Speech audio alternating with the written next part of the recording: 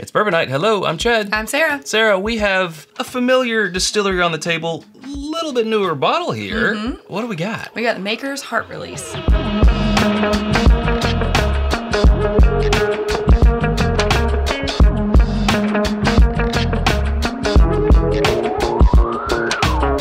The Heart Release. It touches my heart to see this. Oh my gosh. Here, Sarah. I mean, I guess you could say that because this is technically the second chapter or the next phase of the wood finishing series. Now, we've talked about the wood finishing series on here before, the FAAEs, the BEPs, RC6, SE4, PR5, name a bunch of letters and numbers. R2D2, and we can remember all those.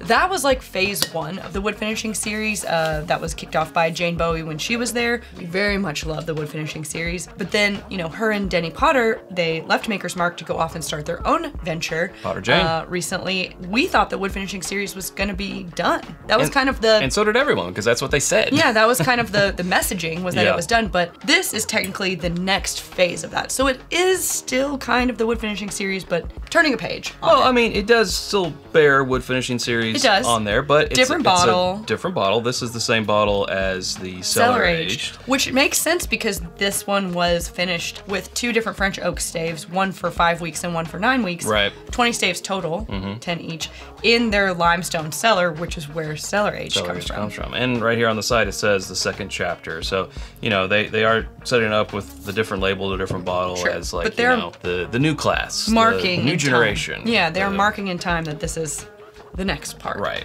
Sarah, $75 suggested retail price on this, and it is a nationwide release. It is. Though it is limited, but all the wood finishing series have been known as limited releases, and we found them pretty regularly. Well, I think when it comes to limited, Chad, we're talking like, is it limited in the quantity of bottles that are released in that one wave? You know, if it's a one-off release, technically it's limited because it's this release and then no more. When but they're gone, they're gone. They release 20,000 bottles of a limited release.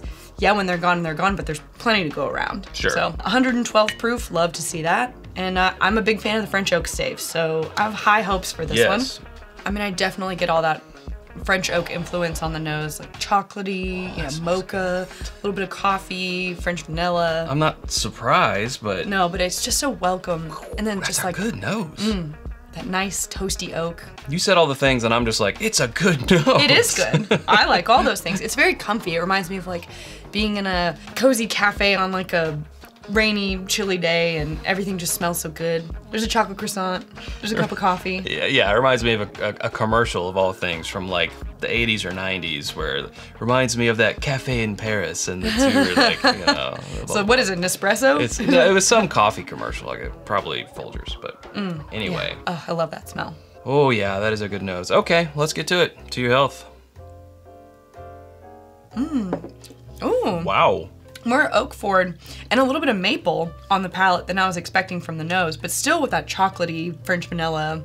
Yeah, definitely maple, vanilla, very coating, very good mouthfeel. Good mouthfeel, yeah. And then as it's sort of settling down on the palate, I'm getting some spice. Now, you know, it's a weeder, but weeders have spice. Well, it could be coming from, right, it's not necessarily coming from the wood, it's coming from, Exactly, it could be coming from the staves.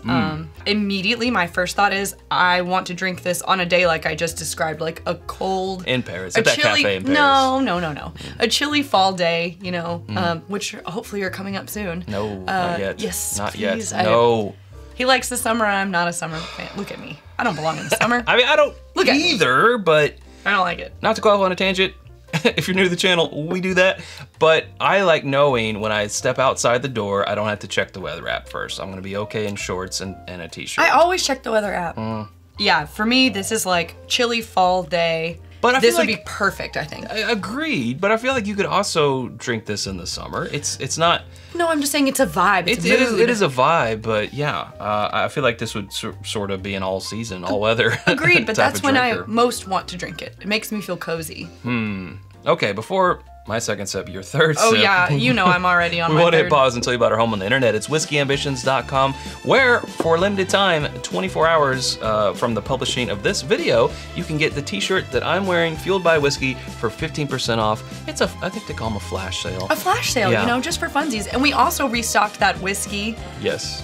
the whiskey shirt is restocked. Of course, our Glencairns, our mini Glens, our water glasses, our rocks glasses, copitas, hoodies, if it's cold where you are, hats and more, always coming soon at whiskyambitions.com. And you can become a patron at patreon.com/itsbourbonnight and join our community for as little as $1 a month. And that is where all these lovely folks down here who help us make the dream work, they get access to discounts on that merch all the time, depending on that tier, access to our barrel picks, after the episode exclusives, and more. There you go. Look at them names go. Look at them go. We really do appreciate them. They make the channel happen. I gotta make sure there's enough time for them all to be on screen. They're the only reason we can get bottles like this. So I'm vamping. Right, yeah. And there we go. Should be good.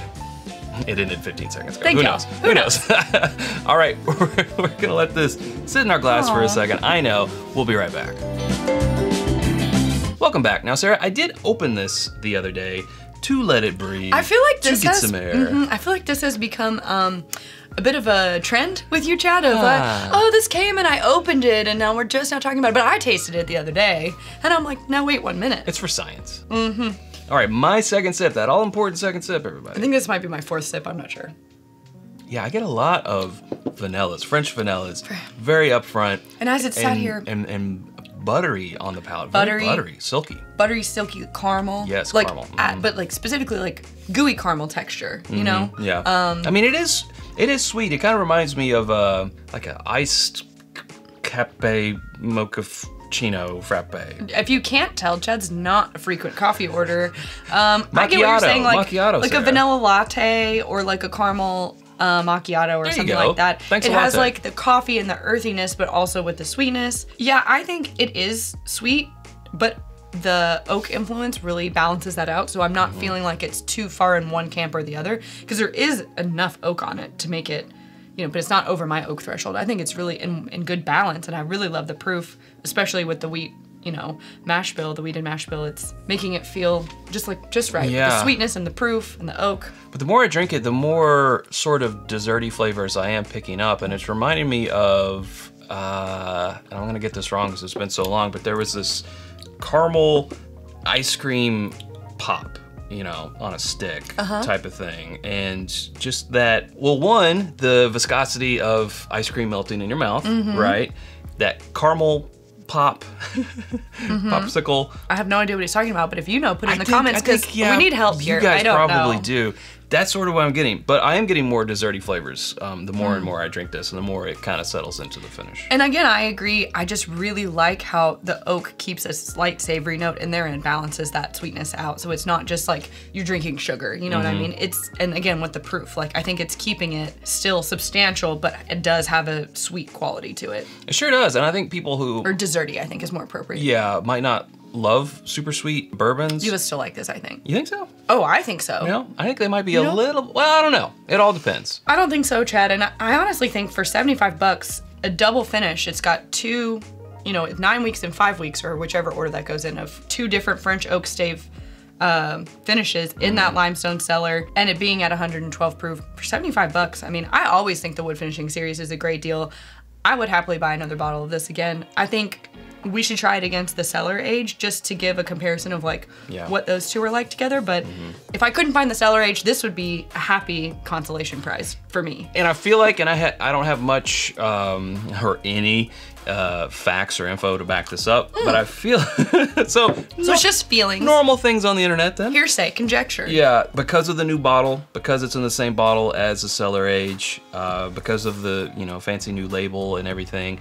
I feel like people are gonna be going after this one more than the other wood finishing series. I saw this at a bar the other day. I think it was $50 for a half-ounce pour, which is wild. Wouldn't pay that. Absolutely not. That's crazy. For a $75 retail bottle, half an ounce for 50 bucks? Yeah, crazy, no. I can't. It could have been 1 ounce also. I think it was a half an ounce, but it could have been 1 ounce. I know that it wasn't an ounce and a half, and I was like, there ain't no way. Yeah, I can't believe that would be typical of a bar. That's gotta be an outlier. It's gotta be an outlier. But when I was like, absolutely not. And then I hadn't, you know, we hadn't gotten this bottle yet, then come to find out it's only $75 retail. I'm like, are you insane? What are you doing? But that's neither here nor there. I would say yes. I would happily. Yeah, recommend or not.